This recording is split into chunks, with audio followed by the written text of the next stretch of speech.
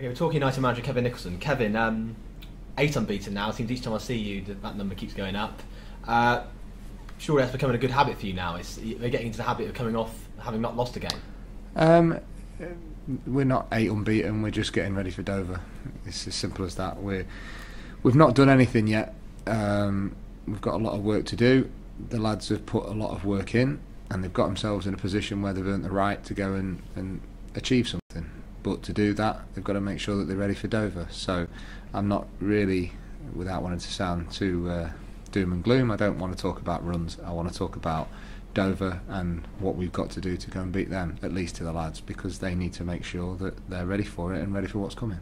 You don't want to talk about runs, but how about league position? Being outside the bottom 4 for the first time in 6 months or so, is that psychologically, even though you've not achieved anything, I realise, but is it nice to be out of that bottom 4? Is it ever too early to be out of it? No, it's pretty relevant, really, in the sense that if the league ended now, then it'd be a different conversation. But the league doesn't end until the end of April, and we've not done anything. You know, we've given ourselves a chance to do something, and the only way we can follow that up is by doing something positive against Dover.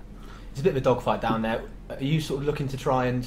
Are you looking up in the sense of trying to drag a few more of those teams into it potentially? I'm looking at sort of Guiseley, Southport, Chester. Is it in your interest to try and get them involved? If possible? I think on that front, I want to finish as high up that table as we can. And I look at those teams and I think they're achievable to get at and to try and get above. And if we can do that and we can get a few more points than those around us and we can get above those teams that you've mentioned, then we will have achieved what we set out for. You'd had those 3-0 nils and then you won 1-0 at the weekend. After the game you were very honest. You said it probably should have been another ugly 0-0, but you got the win. The manner of a goal, maybe a bit fortunate. Therefore, obviously 4 clean sheets, that's still going absolutely perfectly. But in attack, is there still a bit of concern that if maybe it would have been a 4th 0-0, it could easily have been, that you could maybe create a bit more going forward? No, not really. I think I've given the lads the benefit of the doubt. I think they've put a lot of effort in over these last few weeks, and I think fatigue was probably a factor, but they've had a few days off now, so I expect them to be fresh and firing and ready to go at Dover. It's not quite 6 months, it's very almost 6 months in the job now for you. How have you found the job overall? Is it been what you expected? You said it was a dream job for you. Has it panned out that way so far? Obviously with all that's going on, you probably don't get much time to think about that. But no, I've not had time to sit down and assess too much, but yeah, it's still the dream job. It's everything that... It's the perfect first job, I think, for any manager, because there's been a lot of issues, there's been a lot of tests, there's been a lot of challenges, and you've got to go and meet them head on and get the better of them. And I think that's the job of any manager, is to answer those questions and make sure that you come out on top of it. So it was probably the perfect first job, as long as I can make sure that we follow it through and finish where we need to finish. A lot of people going into management might have been quite naive about what it entails. I've got the feeling that you sort of, maybe I'm wrong, but had a fair idea of what it might be all about. Have you had many surprises along the way? No, I mean some of the off-field issues and players that you have to manage, not just on the pitch, have been interesting. But no, I mean I've been in football long enough to virtually know most of what goes on. There's obviously a lot more to it when you're managing, but as a player, I was always hindered in going higher up because physically I wasn't gifted enough to go and play in the Championship or the Premier League. Well, as a manager, it's all on you. It doesn't matter. It doesn't matter what shape or size you are. It doesn't matter how quick you are or not. It just matters, can you get results? Can you think your way through problems? Can you manage a group of young lads that are 20 different personalities and have good times and bad times and ups and downs?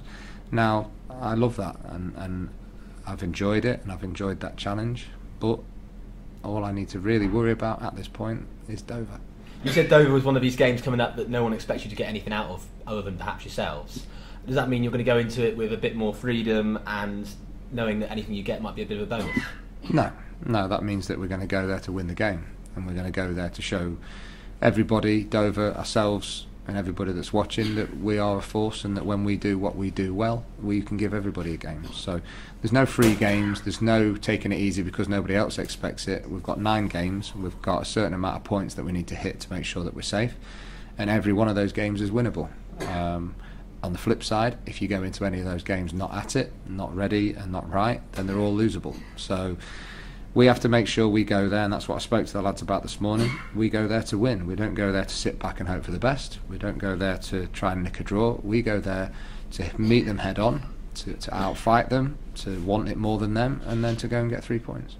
Toby Ajala, a player who was here and went to Dover and back at Plainmoor again, is he a valuable resource in the build-up to this game?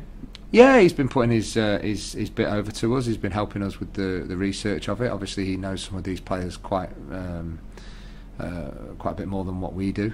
But it's we do our research, we do our homework. We know Dover are a very specific team. There's a lot of teams at this level that you're a bog standard 4-4-2 and a bog standard in what they do. Dover are a bit different to that, really. They have their own shape, they have their own style, they're very good at it. You need to stand up physically to a very strong, well organised side. You have to look after 4 or 5 players that can turn a game on their own, and if you can do that and impose yourself on them, then they're also beatable. And Dover have Tyrone Marsh. Obviously he left the circumstances, obviously, and put the transfer request. I know you were frustrated at the time. I'm sure you're seeing that as all water under the bridge now, but to face up against him, he's obviously a player you know all about too.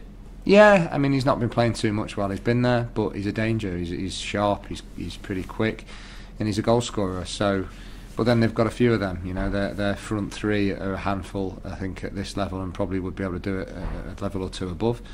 They're a team, although they are not steeped in history, they're a team with great resources right now financially.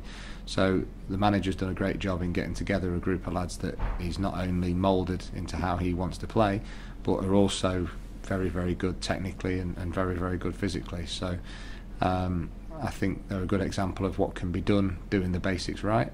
And like I say, we've got to match that, do it better than them, and then outplay them. Is Stefan Payne one of the names you're wary of? Because he got a couple of goals at Plainmoor, didn't he? And he seems to, at this level, he seems to get a lot of goals. Well, he's an athlete. He never stops. He's an old-fashioned kind of striker. But then they've got Miller, Davidix, Modeste. I mean, they've got lads all over that can do that kind of job. They've got technical lads, and they're going to be a threat from set plays because they're quite a big side. So we're prepared for them. We're ready for them, and I say all that, but we're also a good side. We're also well organised. We're also physically strong and physically fit and mentally in a good place. So I expect us to go there and stand up to everything that's thrown at us. And enough about Dover. Looking at your team, any injury worries going into the game?